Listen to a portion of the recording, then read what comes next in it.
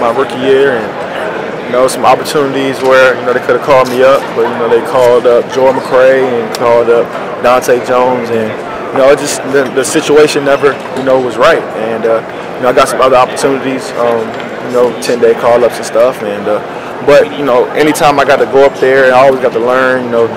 I still have a great relationship with Bron and JR, Tristan, all those guys. So obviously John Holland was my roommate for 2 years. Rodney Hood was my college roommate for 2 years. So I still root for those guys, but just never worked out with me situations, and I just got some opportunities elsewhere. Does it is that something that fuels you? Like, or is this like some kind of like a vindication series for you? Or is that not how you look at it? Nah, man.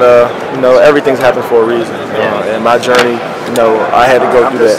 And so it was never any hard feelings. I always root for those guys because I put in work with them. I know how much work those guys put in, how much they love this game. So it was never no hard feelings. No, this isn't like a redemption tour for me.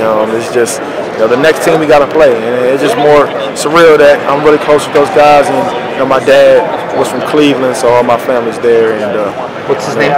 Ted. He passed away 10 years ago. So that's all good. But I'm still close with my family there, and I'm just looking forward to playing that. Did you have that moment where you try to make the team in Cleveland, didn't work out, where you thought you wondered if you'd ever get to a point like where you are now? Say that again?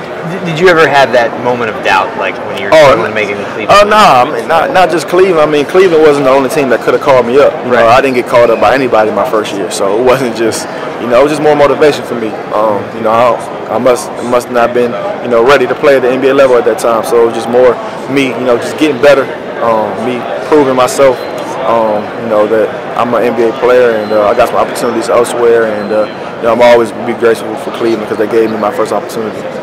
Thanks, man. Appreciate you. Good to catch up. Let's talk a little bit about being on this stage.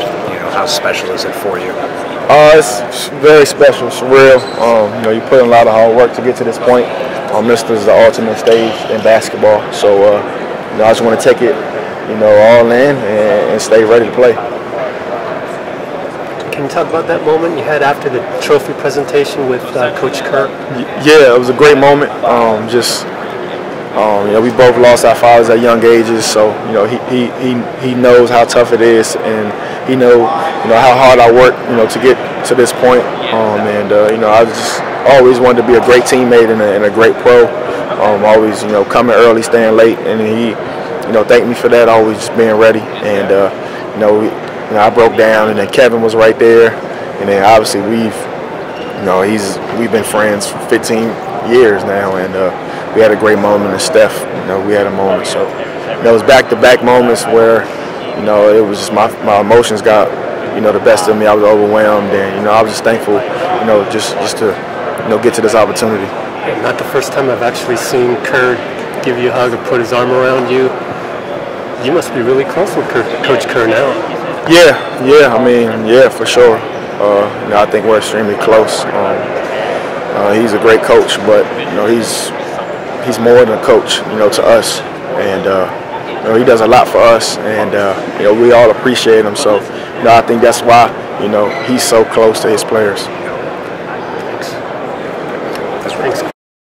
It's really when I started to pay attention, and fans have always been great back then, and still carrying on today. Cool. Last question. When you hype yourself up for the finals, like, you got any Bay Area or Oakland artists that you have on your playlist? Do you know if you have anyone like that?